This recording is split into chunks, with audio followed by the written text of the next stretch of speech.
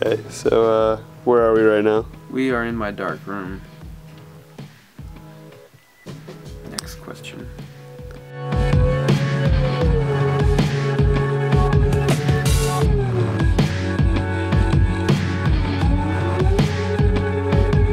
I guess maybe just, how did you acquire all this stuff?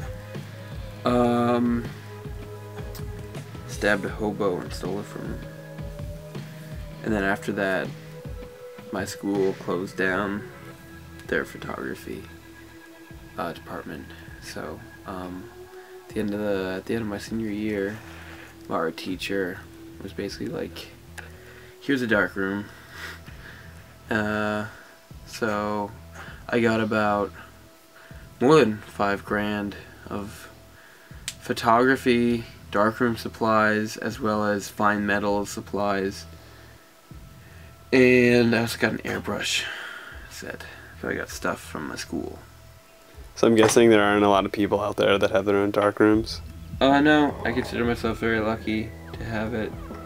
Cause like, someone who can paint, you know, it's very easy to get paint. You know what I mean? I'm not saying it's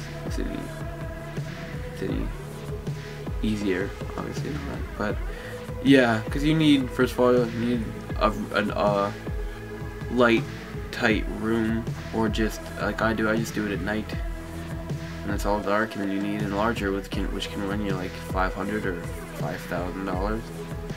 What are your thoughts on digital photography? I think it's a wonderful advancement in the technology. No, what do you really think? It's a wonderful advancement. I think it's just peachy. I think it's peachy that everyone can take a photo of a flower really close up, and it's wonderful. And I think that's probably the greatest thing we've ever done is that button that says macro. And it's great. And it's wonderful. That's like, I mean, how else are we gonna get better? I mean, that's like, what do we do now? I'm in the dark room at my high school, and I'm looking at these photos, and I'm developing them, and you look at them, and it's the same thing every single time. Every single time you develop a photo, it's really, really cool. It's basically just like magic. First time I ever did it when I did a pinhole camera when I was a sophomore, and you're looking at this tub of chemicals, and all of a sudden, from white, which is just a white piece of paper, it becomes something that you saw or captured, and it's just time, and it's just frozen, and you created this from nothing. It's like a pet. I'm trying to think of something that resembles this relationship.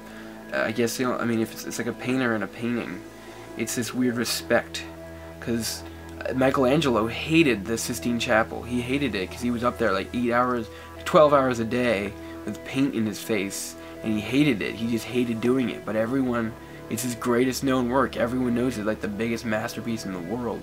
And you can have a photo, and you could have loved it when you're taking it, but when you're done processing it, you could hate it. could hate it with all your guts, but it's still you, and you still made it. And so it's this weird respect and this weird ownership you have. A painter paints a painting. I take photos.